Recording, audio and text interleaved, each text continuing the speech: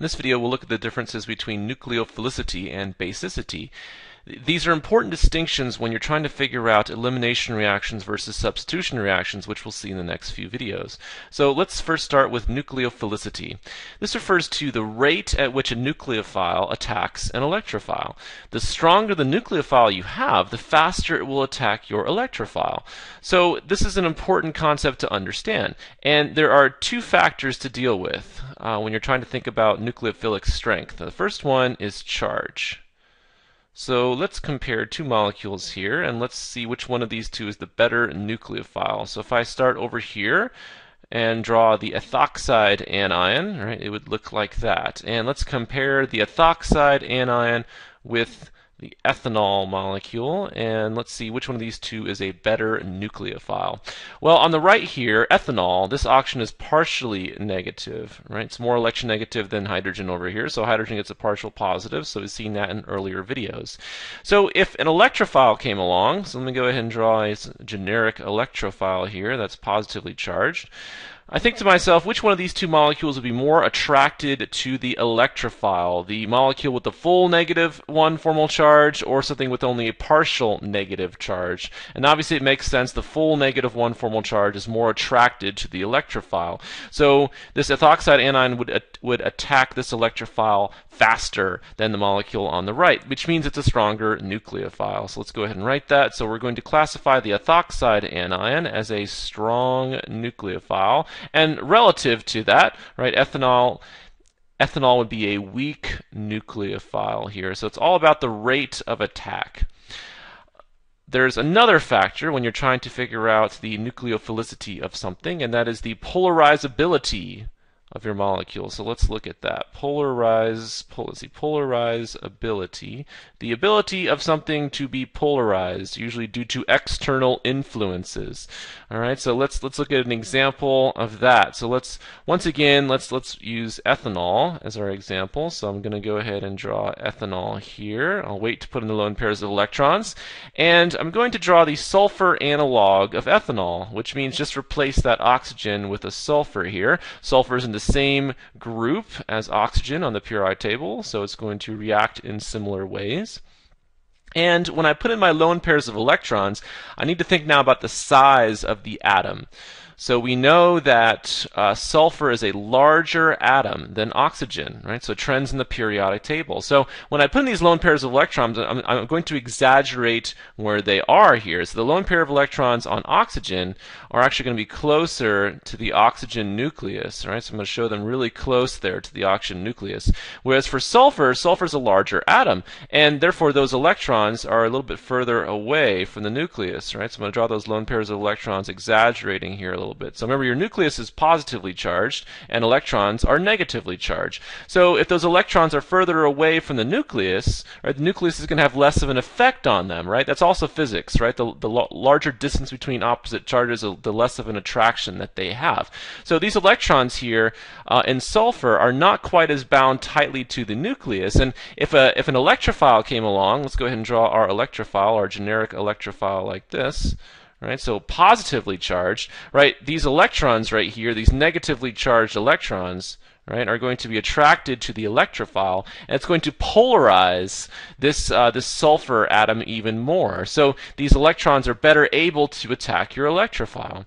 Whereas with oxygen on the right over here, those electrons are held a little bit more closely to the positively charged oxygen nucleus, and those electrons aren't as polarizable, right? You can't get a huge polarity difference because those electrons can't go as far away from the nucleus as they can over here on the left. So if we exaggerate this over here, right? So you have negatively charged electrons, and your nucleus of your sulfur atom is positively charged. That's where the polarization comes in. You get more of a polarization when your electrons are further away, allowing them to attack your electrophile. The same concept comes in with halogens, right? If I've had the iodide anion here, right? It's a very large anion, and those electrons are further away from the nucleus, right? So iodide is also very polarizable, making it a strong nucleophile. So this thiol here is a strong nucleophile, and so is the iodide anion. And once again, ethanol is relatively weak. So let's look at basicity now. All right, so let's look at the basicity of something. So when you're trying to figure out basicity, it's pretty much just is something a strong or a weak base. And one way to do that would be to check the pKa value. So check the pKa value of the conjugate acid. All right, so of the conjugate acid. So let's do an example really fast here. Let's say you wanted to figure out whether the chloride anion was a strong or a weak base, right? So Cl minus, is that a strong or a weak base? One way to do it would be, okay, what is the conjugate acid to the chloride anion? Just add a proton onto that and you would get HCl. So once you have that, you can then look up your pKa values, right? So the pKa value for hydrochloric acid, approximately -7. So we know the lower the pKa, the stronger the acid. So we know, of course, hydrochloric acid is a strong acid. And the stronger the acid, the weaker the conjugate base. So we know that chloride anion is relatively weak. Let's look at acid-base reaction just to prove that point. So if I were to react HCl, all right, go ahead and put that in there, with water, just a very simple general chemistry acid-base reaction. We know that hydrochloric acid is going to function as our acid. We know that water is going to function as our base. Water is going to take that proton, kick these electrons off, and we would form the hydronium ion, right, H3O plus. Right, and then we would also form the chloride anion like that. So if I wanted to think about, okay, now I have formed the chloride anion, what's the likelihood that this chloride anion would then take this proton to reform HCl? The answer is, of course, very low. Right, this does not happen. Chloride is not a strong base at all. So when you draw your arrows here, you're only going to draw the arrow going to the right. You don't need to draw any arrow going back to the left, because this equilibrium pretty much lies all the way to the right, because the reverse reaction will not happen. So this just drives home the point that the stronger the acid, the weaker the conjugate base. Right? So we can classify the chloride anion as a weak base because it has a very strong conjugate acid. Let's look at ethoxide now. So if I wanted to figure out if the ethoxide anion is a strong or weak base, we would do the same thing, right? We would go ahead and draw the ethoxide anion like that, make it negatively charged, and I would think about the conjugate acid. Just add a proton onto ethoxide and you would form ethanol. So what is the pKa of ethanol? So it's approximately 16, which compared to hydrochloric acid up here, right? So hydrochloric acid with a pKa value of -7, this is very acidic, right? The lower your pKa value, the more acidic something is. So therefore, the higher the value for pKa, the less acidic something is. So pKa of 16 is much less acidic than a pKa of something of -7. So ethanol, while it can function as an acid, it's a relatively weak acid compared to HCl. So if you have a relatively weak acid, you have a relatively strong base. So we can go ahead and say right now this ethoxide anion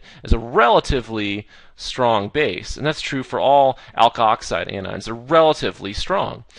So we've looked at nucleophilicity and basicity. Let's kind of summarize what we've learned in terms of nucleophilic strength and base strength and how something will function. So let's look at things that will function as nucleophiles only. All right, so nucleophile only in a mechanism. Okay, so that means it's not a very good base. So something that's a weak base but a strong nucleophile. The halogens fit into this category, right? So we talked about the fact that the chloride anion, right, this guy right here, is a weak base, but it's a strong nucleophile. It has all these lone pairs of electrons, has a -1 formal charge, so it can act as a strong nucleophile. Right? The other halogens fit in that same category, right?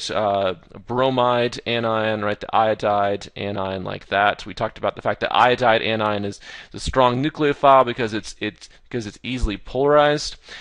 We talked about the fact that thiols are strong nucleophiles as well, right? So if I were to write thiol in here, a generic thiol like that, right? polarizability, right? Same reason why iodide is a strong nucleophile. This thiol here is a strong nucleophile. And if you took SH minus, right, so analogous to the hydroxide anion, this is the hydrogen sulfide anion. This is also a strong nucleophile. And your thiols are weak bases because the conjugate acids are relatively strong. So these are the two main categories of things that will be nucleophiles only. All right, what will function only as a base? The hydride anion is the best example of this, right? It's negatively charged, something like sodium hydride here. So it's negatively charged. If it reacted with another proton, right, it wants to do that very, very badly, right? That would form H hydrogen gas. So that's a very favorable thing. So it will react as a base. It will not react as a nucleophile very well because of its size, right? It's very, very small, which means that these electrons here, right? These electrons are close to the nucleus, right? To the positively charged nucleus, and that means it's not very polarizable. Okay, so it's decreased ability to be polarized, right? Which means it's not going to function very well as a nucleophile, but it can function as a base. So if something like sodium hydride was used in a reaction, it would function as a strong base, and you get an E2 reaction. Okay, so in the next two videos, we'll go into great detail about how to tell elimination versus substitution reactions, and that's why this video is so important. You have to be able to classify things as nucleophiles and bases. Some things can function as strong nucleophiles and strong bases, and we've seen an example of that already, right? So let's look at strong nucleophile, strong base. The example that we've seen is the ethoxide anion, right? So we've seen that the ethoxide anion can function as a strong nucleophile and as a strong base. So all alkoxides are in this category, right? So the generic alkoxide, RO minus, like that. And hydroxide fits in this category as well, right? So OH minus, same idea, can function as a strong nucleophile or a strong base. Weak nucleophile, weak base. All right, so something that's not very good at either one. Well, if you protonate these molecules on the left, right? So if I protonate the hydroxide anion right here, right? So if I protonate that guy, I'm going to form H2O. Right? So H2O. Water has lone pairs of electrons on this oxygen, so it can function as a nucleophile. Right? We've seen that happen already, and it can function as a base, but it's not really great at either. Right? So water is a weak nucleophile, weak base. If I protonate an alkoxide anion, right, take away that formal charge, form an alcohol, it's not as strong of a nucleophile. So we've seen that already. It can function as a nucleophile because it's lone pairs of electrons, but it's not very strong. It can function as a base, but it's not a very strong base. And so these would be your two examples of weak nucleophiles, weak bases. So first, you have to be able to classify something's a strong nucleophile or a weak nucleophile. And then you have to be able to classify something as a strong base or a weak base. And now you are ready to determine elimination versus substitution.